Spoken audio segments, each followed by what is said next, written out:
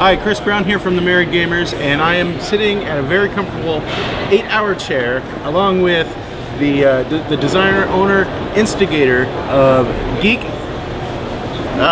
Chic. That's all right. Geek Chic. Geek Chic, HQ.com. Robert, thank you for joining us. Thank you for letting me sit at your table. It's now, these are very special tables. If you've been to gaming conventions, comic conventions, tabletop gaming conventions, Gen Con, you name it, you have probably seen these fabulous tables around. And let me ask you first off, how did you come up with the idea of providing tables for gamers and whether they be tabletop or console gamers, PC gamers? Well, I think that you don't actually come up with this idea unless you're a geek yourself, actually. So, I mean, I joke all the time that my business model is I create solutions for my own problems and then offer those solutions for sale. So, I think that, everyone has had ideas for how our hobbies could be better, and when I had my ideas about how our hobbies could be better, I realized that I could actually do them and turn them into a business, and then I realized, if I don't do it, maybe no one will. So I felt kind of a burden and responsibility. I mean, 40 years of role-playing gaming, and there hadn't been a table yet to help us, and I felt like, well, let me give it a shot. I think there's people out there that want to, we didn't grow out of it. We did not grow out of it, so, maybe we should be given the opportunity to grow into it, so that's kind of the way I go. That's a good way of thinking. One thing on first notice of these tables, you immediately notice that they're well crafted. I mean, it feels wonderful to sit at. This beautiful walnut finish on these ones, and I've seen oak finishes and natural. And yeah, oak would be a special order item. A lot of people talk about finishes, like walnut finish. Kind of the difference between that is the terminology that exists out there today, and what is actually what we do is that it's not a walnut finish. It's just actually walnut. It's we use black walnut. We use cherry. We use all hardwoods, so that you're talking about the quality of construction. We basically manufacture heirloom quality, which is to say antiques, modern antiques. Antiques are antiques the moment that they're made. Oh, wow. Yeah. Not, sometimes I have friends who will come to me and say, look at my antique, and I'm like, it's a plastic chair from 1968. Just because it's old and it didn't break doesn't mean it's an antique. It got lucky, but antiques are made so that they will be generational items, and that's what our furniture is. We want your grandchildren to fight over them. That's the way we feel about it. Well, of course, the key feature of any of these tables is you can't just, if you have a coffee table, kick your feet up, or lay down some magazines, or if it's a dining room table, you just can't just use it for eating at. These things open up, and they are designed with gamers and around what each individual household wants. Can you talk about what's in it for gamers? What can they find in a Geek Chic table? Well, we try and cram as much. We know that footprint space inside of the home is really kind of precious, and we try and cram as much as we can into whatever item it happens to be. I was sitting at my coffee table, and I was searching through baskets that were ostensibly to put the controllers in, and there were no controllers in those baskets. There was a lot of My Little Ponies, but no controllers.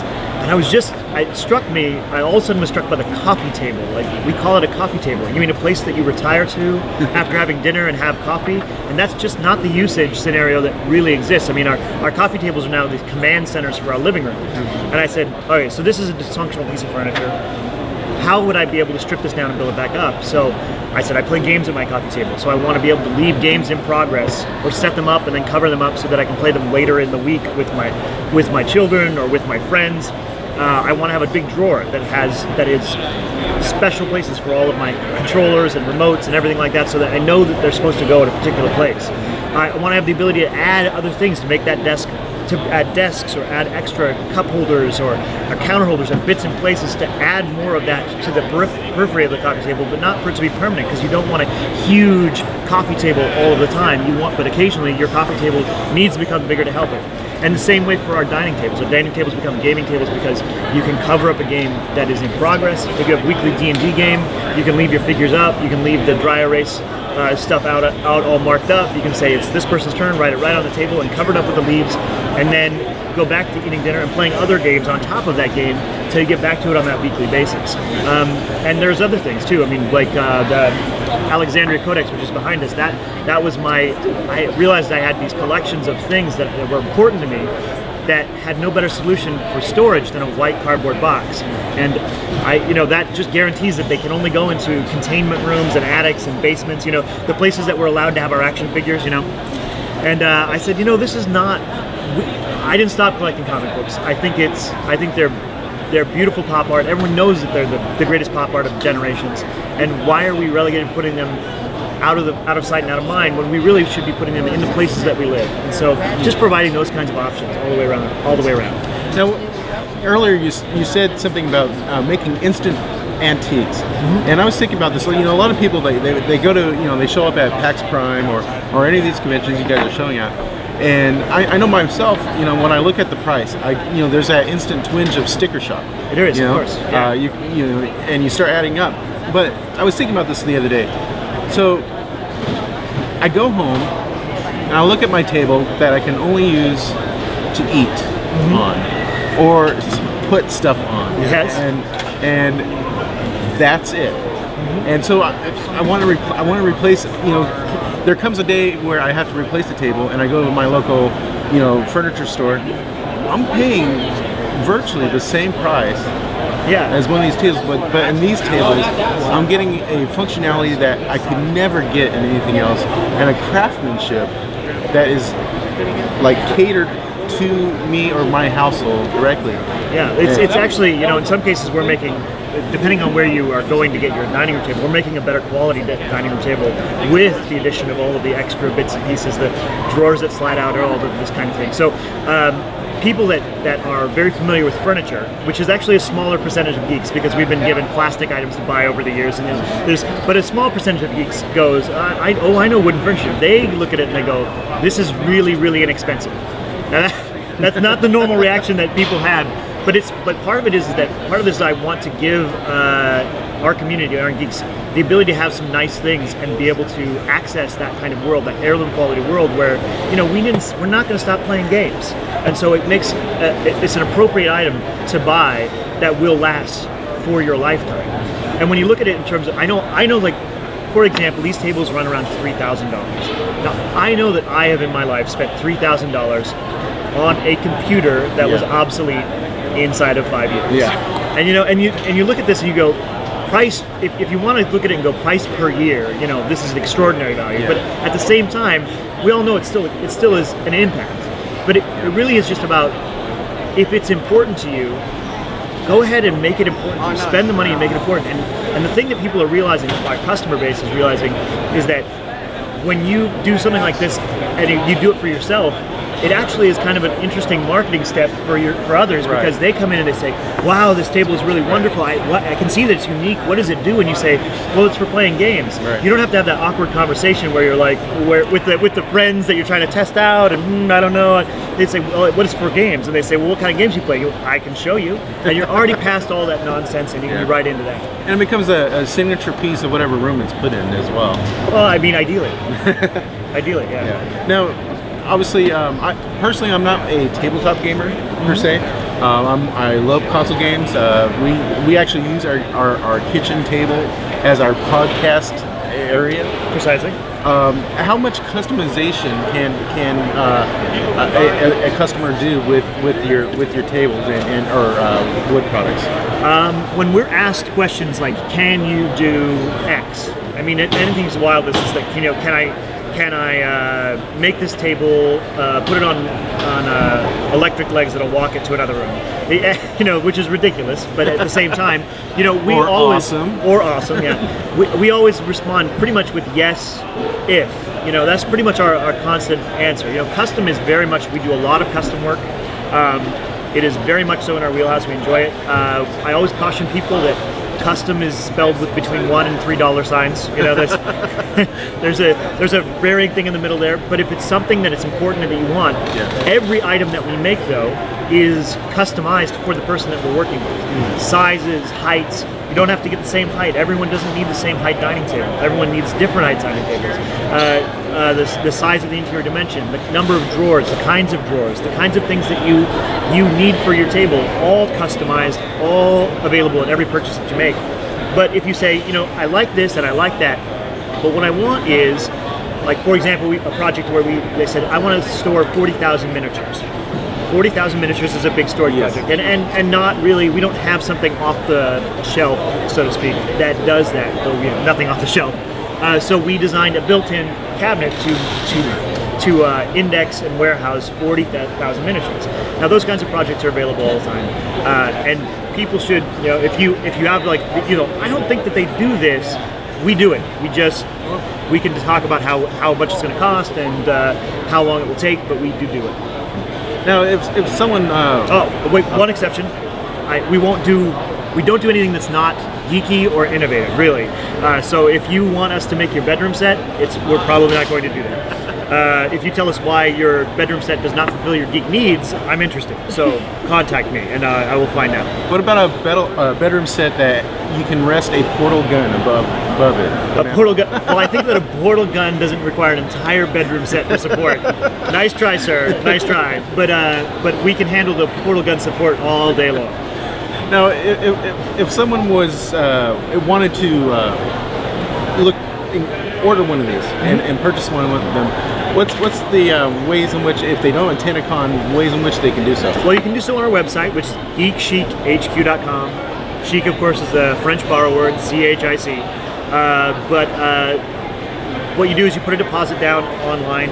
The deposit is fully refundable, and that's I've described it as being your quarter on the machine. You know, it's saying I intend to play this game, so you can take it back down, but it is holding your place in line. When you get to the top of that line, we go, you with a bunch of other people this month are going to move into the manufacturing queue.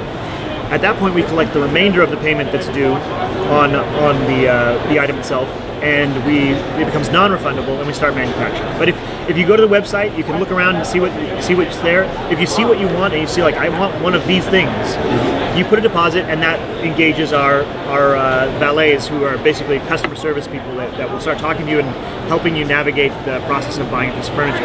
If you don't see what you want, then just email sales at geekchichq.com and start the dialogue that way. You can say, I think I want this, and they will help you to figure it out that way as well.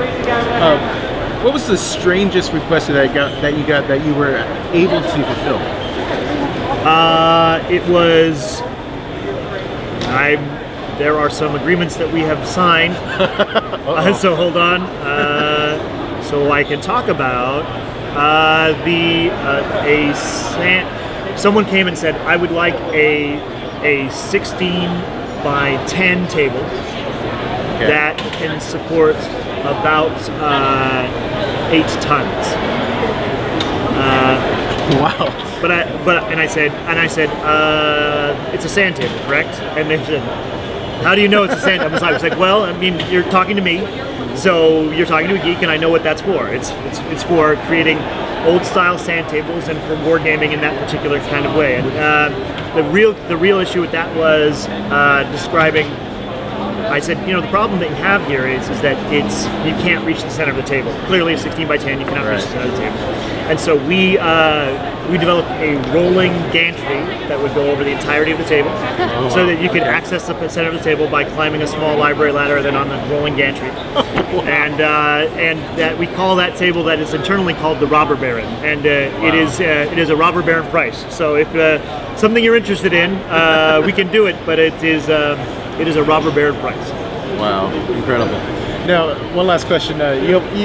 You've also started doing something different at some of these conventions, and it's been a hit. It has been a hit, and it adds to the couture of the average PAX or convention goer. Could you please kindly display your wares? Oh, they've stolen. I could ask for a mustache. Can I get a mustache? Somebody? I actually have. You have mine. It's coming. Mine is coming. Mine is on its way. I have not yet started the day. Ah, yes, our mustache monocles. They are dignity always at hand if you are wearing your monocle. So yeah, so we have, if you take a fob, I will put it inside of my shirt button there. Oh, my goodness. I dropped my, how clumsy of me. The mustache monocle.